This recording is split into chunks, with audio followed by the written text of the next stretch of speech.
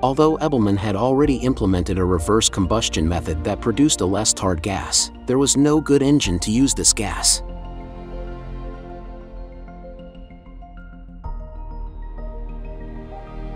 It appeared only 20 years later, in 1860. A Belgian of French origin managed to build a tolerable internal combustion engine with spark ignition.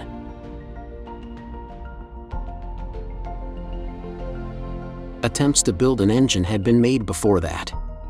But before Lenoir, the engines were, to put it mildly, unworkable and unfit for mass application. There were no gas-powered engines yet. Steam engines were in full use. Etienne Lenoir's motor followed steam engine principles, but sucked air with coal gas in the cylinders and ignited the mixture with a spark. Modern gasoline-powered vehicles work the same way. It's been 152 years, and mankind hasn't come up with anything better than this principle. The piston moves, the mixture passes in and is ignited by the spark. The motor was compact and fitted on an oak table in the workshop. The public accepted a workable Lenoir engine.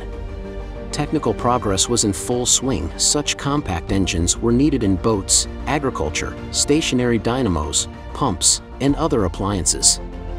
The public had not yet seen such a low-noise engine, so they began to replicate it. All in all, about 500 pieces were produced. At the time when Lenoir built his engine on illuminating gas from coal, steam engines had been in use for 100 years. There were horseless carriages, omnibuses, with chauffeurs on behind, translated from the French's stokers, who shoveled fuel into furnaces of the steam boilers stoking them. Lenoir also decided to create such an omnibus, a horseless carriage. Its engine was much smaller and lighter than a steam one, which eventually superseded steam engines.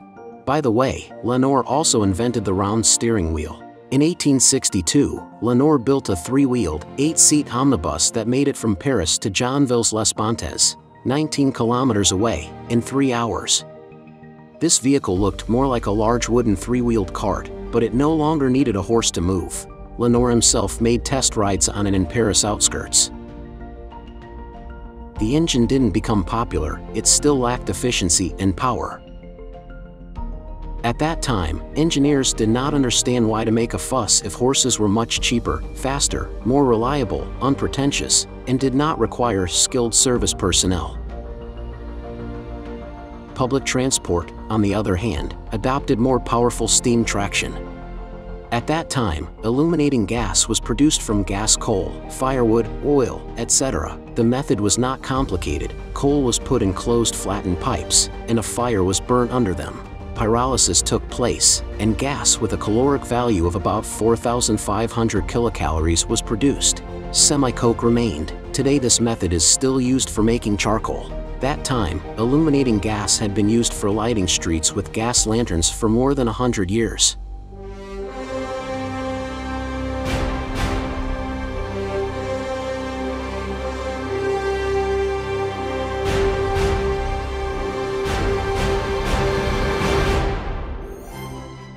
Just as Lenoir created his engine by studying the work of his contemporaries, Nicolas Otto studied Lenoir's work, improved it, and began to replicate an improved version of Lenoir's engine.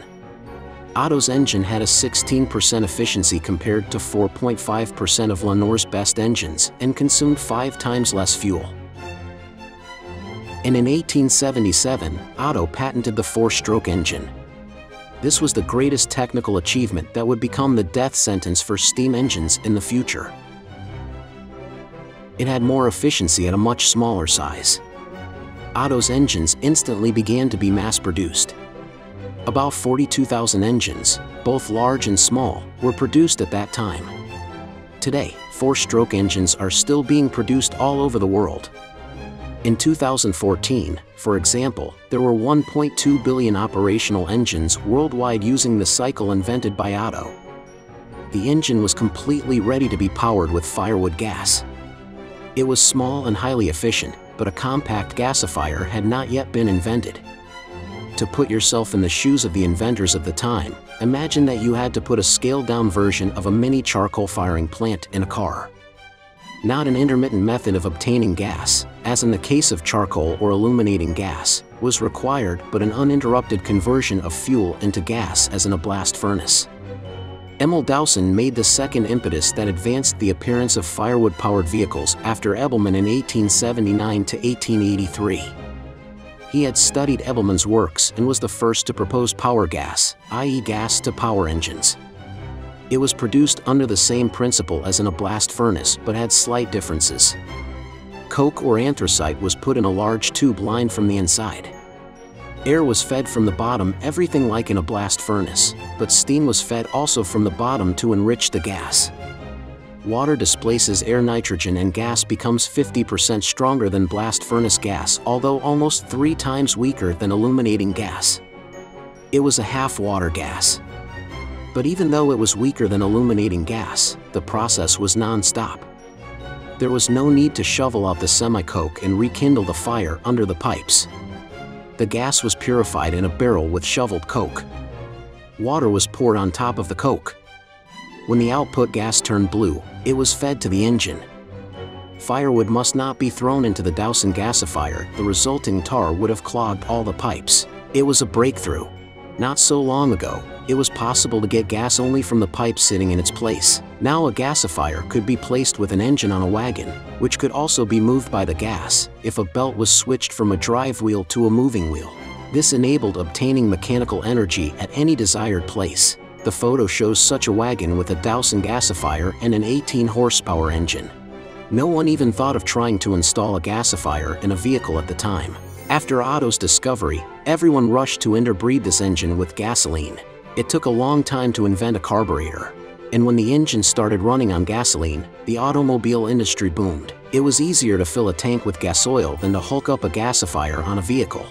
Daimler-Benz produced small cars, while Otto considered big gas engines as the future. He remained a proponent of illuminating gas. A Swedish cartoon from those years shows the superiority of cheap diesel fuel over the Dowson gasifier.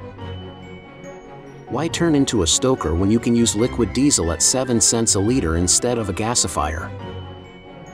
Diesel engines and Dowson gasifiers were in operation in those days in many factories.